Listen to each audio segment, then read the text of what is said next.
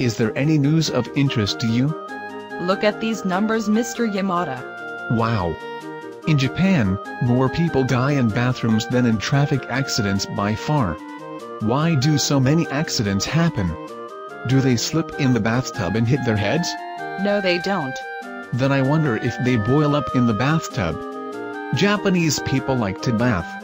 No, they drown. Yes. I also fall asleep in the bathtub, too, sometimes. That's not sleeping, it's often fainting, so we should be careful.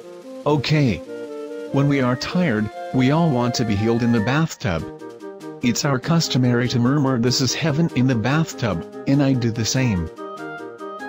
If you really go to heaven, it won't even be funny. If you are tired, you should finish your bath early and go to bed.